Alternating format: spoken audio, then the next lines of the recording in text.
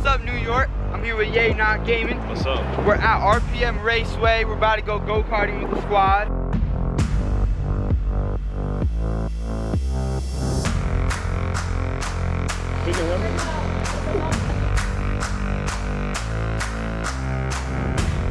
Goofy don't win. I think I'm gonna win though. Everybody's saying they're coming in first, and I'm like, I'm from New Jersey, I know how to drive. They're from all over the country. They don't even know what driving is like. Y'all know how I'm coming, man. Got the 6, you know, my favorite number. It's a GG now, man.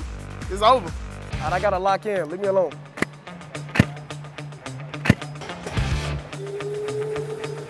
Hey, mama, come on, man.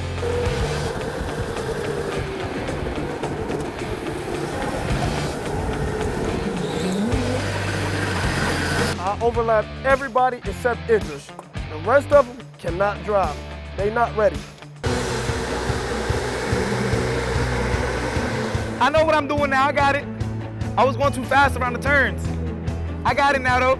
Nobody overlapping me, I promise you that. Hey, Mark said nobody overlapping him. Right here. I'm right here. Right here. Come on, man. Yeah, Goofy, I'm right behind you.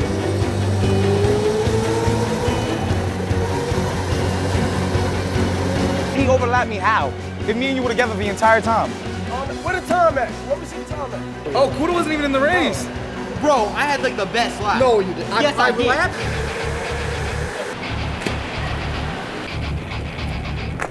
Last course, I feel kind of cheated because my second lap didn't count. So I'm starting in last place here. But I'm starting last, I'm gonna end in first, watch. Get set, go!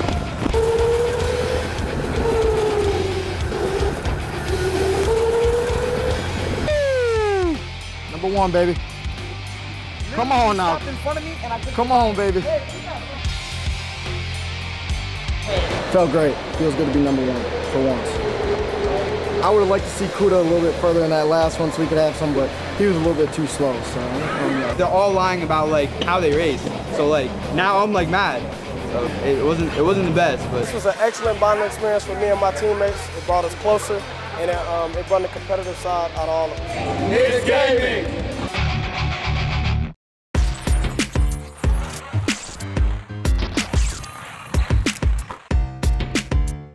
What I do with my first Knicks Gaming paycheck was pay my rent.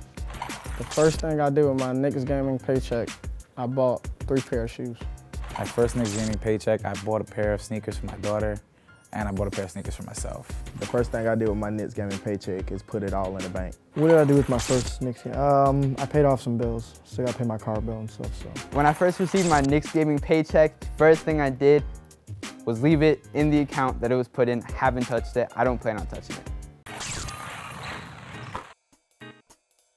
Favorite food that I've eaten since I've been here, probably obviously the pizza here. It's tough. My favorite food in New York City is definitely Italian. I think the East Coast does the best. I enjoy a good slice from New York Suprema, so it's like right across the street from the Garden. My favorite food since I've been in New York would have to be the pizza. I don't have one. Favorite restaurant here in New York City to me, and it's only because I've gone there so many times, so that's what I find the best, is Applebee's. Everybody has their own little taste, but I haven't gone anywhere very fancy enough yet to know what's out there. But I've gone to different places like BBQs, Applebee's, IHOP, but I'd say Applebee's is hands down number 1 for me. The best thing I can cook is breakfast, eggs, bacon, and waffles. I'm kind of new in the whole cooking game, so I don't have too much experience, but I would say so far, I can cook like a good steak and potato and, you know, like some green beans or something like that. The best thing I could cook is macaroni and cheese. Getting really mean with the chicken breasts and like having like a side of like rice, potatoes, or like mac and cheese or something. I can lay down a mean egg.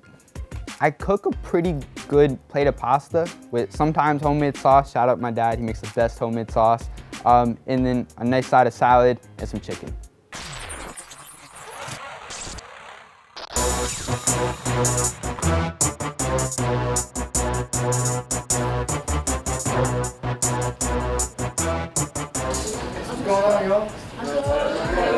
I've been here out to today, behind the scenes, the way they are playing, the casters, the commentators, the coaches, the players, all of it in a whole industry feeling about esports. So we're showing the whole thing of esports and how it goes. 2K10 is when I actually started to like take it sort of serious, and then once they introduced the league, that's why I knew I was going to play every single day to get better, so I can play alongside some of these guys. When the 2K League came around, people was like, bro, you need to play. You need to try out for that. They can kind of get some insight from us of, you know, how we grew up and what journey we took to get here. It's pretty cool to just show them the ropes of how to be a gamer and get them a tune in into our lifestyle. I just want to know how your family and friends reacted when you told them that you were going to play video games professionally. My friends always knew I was going to do something with 2K pro-wise.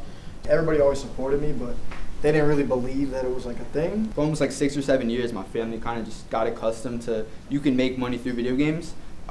So when this league was announced as like the NBA's 4th branch, it kind of just legitimized it even more. I think it finally gives them a vision, a visual, what it can really become with esports and gaming and what the kids can really get through, and just one day they can actually become this. Parents need to make sure school always first, but ease up off them if they want to play games, because they can make a great career off it. Out of all of you guys, who do you think is the best at 2K? That's my favorite question. Everybody is the best at something. Yeah. It's not an overall somebody the best.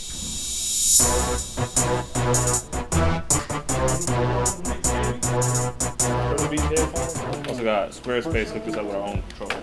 I talked to a couple pros about this, and, oh, I wish I had this when I was a kid. Just the opportunity of getting something like this in an educational setting where they're learning, and rather than just playing, just hopefully take the anti out of antisocial in gaming and really getting them to come together and play. Having them be like an esports program is something all of us never had growing up, so it's really cool to have these kids come in and really get to learn how we work every day. When I was a kid, I used to look at other people, and it like kept me out of trouble. It motivated me. So for us to be able to get these kids like motivation and an opportunity to do something they love is great. Video games are like a viable option now. You can actually make a living playing video games. You can have a career in video games, whether it be playing, whether it be the business side of it, the marketing side of it, anything like that. You look at these kids now, it's like, I feel like they're all better than we are, to be honest, and once they get to our age, they're gonna just kick us out of the industry, honestly. Knicks Gaming!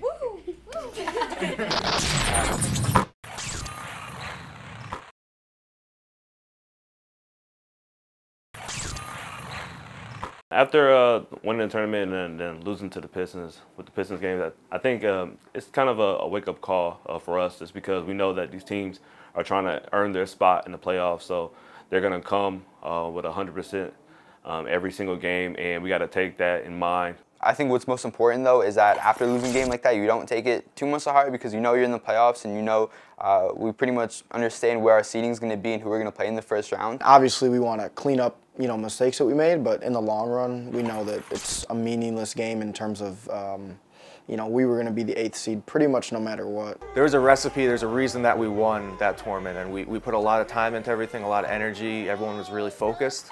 So now that we see that, hey, like we relaxed a little bit, it didn't work. And that's what happened. We lost the game that was very winnable because we just didn't come quite prepared enough.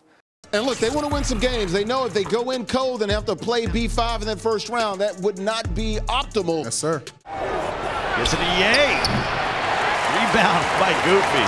We've seen him grow as a player, and he's more willing to kick out, and that's been big for us. It's been big for our shooters, getting a few threes up. Maybe the best offensive rebounder in the league. There's some games and some points in games where we need him to do what got him into this league, and that's, you know, rebounding, being able to score inside. Back down to him. My team, they wanted me to go in there and be aggressive because I've been passive lately. You know, I've been trying to, you know, get my teammates more involved instead of being more about myself. It's ridiculous now. I have Adam the first. We were talking to Cal Rudy, and he said, look, dude's the best shooter in the league right now. He really is. I really do mean it. He is the best shooter in the league right now. He's literally changing the way people are like thinking about the point guard position right now. Almost like you would see like Steph Curry in in the NBA? My favorite player is Steph Curry, and he's kind of reinvented the point guard position really in real life. He's sort of revolutionized it. So I'm hoping to kind of do the same thing, and just knowing to have that support and that confidence from my teammates and from my coach is great for me. And then moving forward, hopefully I can just keep that momentum. They go to Goofy. Why not? 20 points in the half. He's 10 for 10. He's yet to miss a shot. I told Kuda that they don't have any pick and roll defense, and he has no paint defense at all in general. So just throw me the ball and let me work. With the Bucks kind of respecting me more and respecting my three-point shot, it meant that the paint was going to be open. And as soon as he rolled, and as soon as I saw that he had just an inch of space ahead of his defender, as soon as I saw that he had the step, I made sure I just gave him the ball as quick as possible. Adam to Goofy. Lost the heat indicator. It doesn't matter. Psych! If Goofy gets a one-on-one in the paint, he's going to score 9 times out of 10. I mean, this game, it seemed like 10 times out of 10. I think there was just a point in the game where even when teams were throwing doubles at him, he was still scoring every single time. He just could not be stopped. They feed him again. Me and him being such a good duo, they honestly don't know what to do because, you know, I set good screens for Kuda, and Kuda also knows how to get himself open off the screen. So, you know, me and him, we just got that chemistry down pat. Picked up by Nate. That could be the dagger. 85-74. The game was just in my favor, and you know, I was just feeling it. I was hot. You know, I let the game come to me, and I just did what I had to do. They go to him again. Double team, it doesn't matter. 40 for Goofy. 90-81. Knicks with a victory here over Milwaukee. Falling to the Pistons really kind of, it refocused us a little bit, and I think we saw the results of that. It was a good momentum for us leading into the playoffs, so each W we can get is great for our momentum.